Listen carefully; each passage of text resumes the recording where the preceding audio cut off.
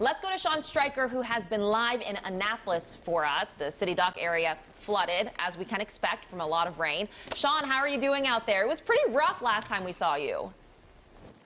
Yeah, I think you guys came to me right in the middle of one of those bands coming through. It's been on and off ever since. Right now it is raining steadily. The wind is pretty strong right now. You can see the ducks standing tall. They don't seem to mind this weather. The water has not yet breached the retaining wall here at the city dock. I looked up high tide. High tide is at 1:10 p.m. here in Annapolis. I'm sorry, low tide is at 1:10 p.m. here in Annapolis, so maybe that low tide is kind of saving it right now. High tide is just after 6 p.m.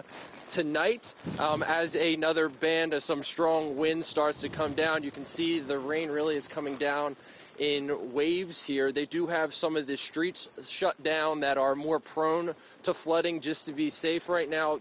But I will tell you, the water, it is pooling in some areas on the streets, but nothing major, nothing like you would expect to see in Annapolis. And again, that could be because it is heading into low tide, which is just after 1.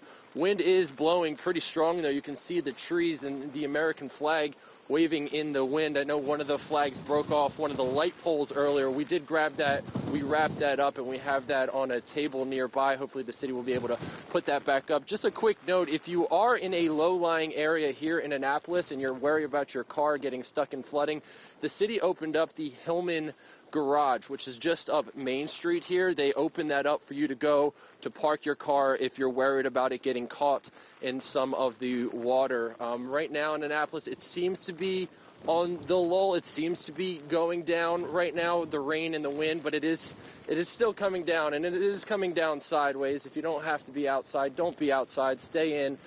That's why we're out here, so that you can see what's actually happening. Just try to stay safe, especially here in Annapolis.